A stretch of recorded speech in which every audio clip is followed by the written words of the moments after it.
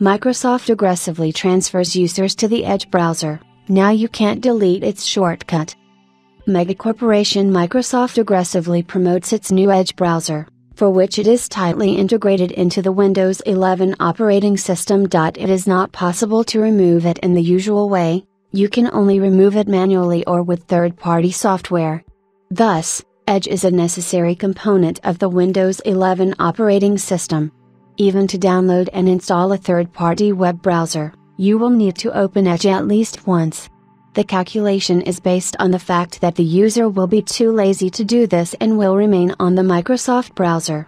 And this policy has already begun to bear fruit. Edge recently took the second place in popularity among users, overtaking Mozilla Firefox and Apple Safari. But Chrome is still very far away, because the brainchild of Sergey Brin occupies more than 60% of the market.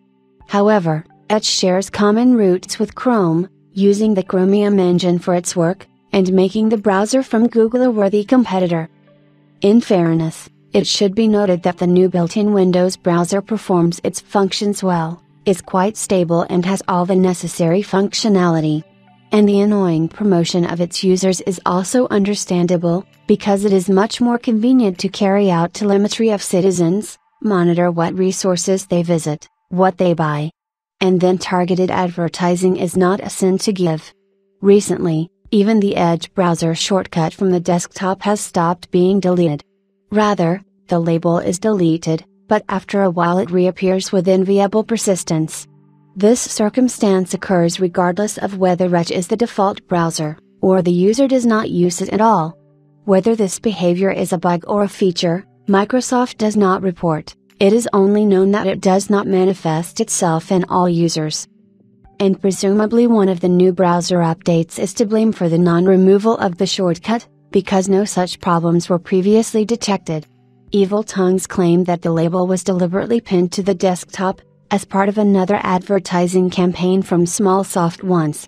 If you go deeper into history, then this behavior of Bill Gates' company already took place back in 1995, with the release of the Internet Explorer browser. At the time of the release of the first version of E, a fair share of the market was occupied by the popular Netscape browser at that time. To lure Netscape users to its platform, Microsoft delivered the Internet browser along with Windows absolutely free of charge, claiming that it is part of the operating system. Agreements were signed with major US providers to promote and advertise E, and include the browser in their services. Which, of course, created unfair competition for other browsers. But the American justice system did not agree with this state of affairs, and in December 1997, District Judge T. Jackson banned Microsoft from supplying the Windows operating system with built-in E. This was followed by various appeals to higher courts, lobbying for Microsoft's interests, and after a while the ban was lifted.